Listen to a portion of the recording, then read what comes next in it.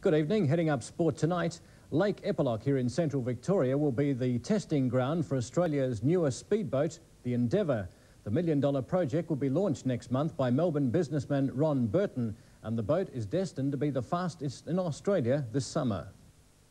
Ron Burton has been involved in speedboat racing for more than 15 years now, and among his favourite boats have been Miss Bud, Aussie Bud and Aussie Connection. His boats have been in the forefront in many Griffith Cup meetings around Australia. Last year, Aussie Connection won the Griffith Cup in Sydney, and this year the New Zealand boat Latimer Lodge won the coveted trophy. But now, work is progressing smoothly on this unlimited class hydroplane called the Endeavour, the first of its type in the world. The building materials and boat building technology, with the emphasis on lack of weight, have been imported from the United States, Belgium and New Zealand. Ron Burton says the paintwork on Australia's new superboat will be completed this weekend, and then the boat will be fitted with a 3,000 horsepower Rolls-Royce Merlin engine. The first test run will take place on Lake Eppalock on Monday, the 20th of November. Bendigo will host the 1990 Victorian Judo Championships at the Eaglehawk Leisure Centre. Instructor at the Bendigo YMCA Judo Club, Wayne Swanton, says after years of staging the Central Victorian titles, the regional centre is now recognised as a judo capital. Wayne Swanton says the decision to stage the state titles in a regional area is indicative of the sport's strength in Bendigo. After an unsuccessful meeting in Geelong 7 years ago, the National Judo Federation has been cautious. But Wayne Swanton says Bendigo has the resources.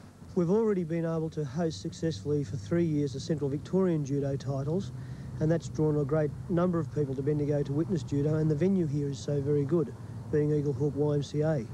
Recent gold medal wins in state and national judo championships have stood the club in good stead. Bendigo judo players were the largest contingent in the state titles earlier this year. Although judo players haven't been strongly represented in Australia, Wayne Swanton has a vision that'll change this tradition. I believe, and I've always had the belief, that Bendigo can and will produce an Olympic representative for the Australian side.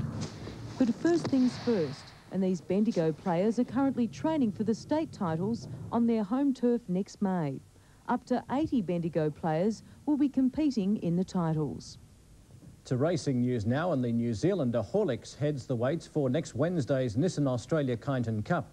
Club Secretary Gary Buckley reports a record 322 horses nominated for the 9-event program, including 55 for the Cup. The Spring Racing Carnival at Flemington takes a break next Wednesday for the time-honoured Kyneton Cup. The picturesque course is in magnificent condition at Kyneton for the big race, and among the nominations for the Cup this year are dual winner I'm a Red Man, the South Australian Cool Rocking Daddy, the Sydney-trained Improchetto, and the John Marr-trained Our Palliser, High Bailiff and Nairizzi. The Tasmanian galloper Nakajima will be flown over especially for the Cup. The final acceptances will close at 10 o'clock next Monday morning. And the Maryborough Harness Racing Club has received 281 nominations for their annual Cup meeting next Monday afternoon. Among the 29 entries for the Maryborough Cup are It's Motor Power, My Mazappa, Double Wipe, the Inter-Dominion winner Jodie's Babe and the Stall Cup winner Aberdeen. The final acceptances will close this Thursday morning.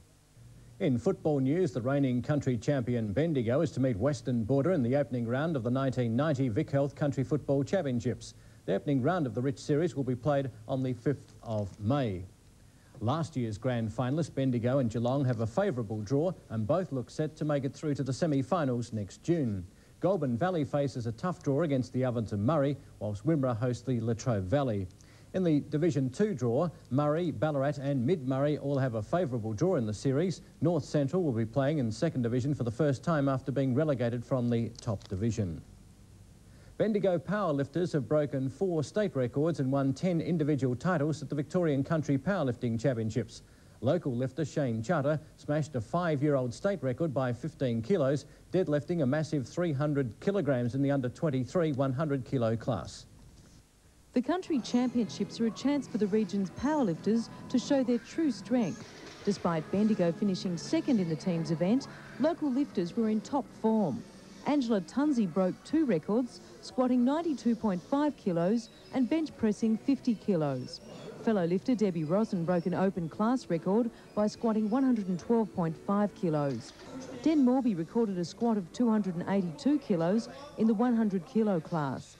Jeanette Wust won the Best Female Lifter trophy in the 44 kilogram class, and in the men's section, Greg McKay was runner-up as the Best Male Lifter. The Bendigo lifters are now in training for the Interclub contest here in December. And Paul, for tonight, that's all in sport. Thanks very much, Alan. Well, today's changeable weather has been depicted by tonight's school skywatch artist, 7-year-old Paula Roberts from Kundruk Primary School.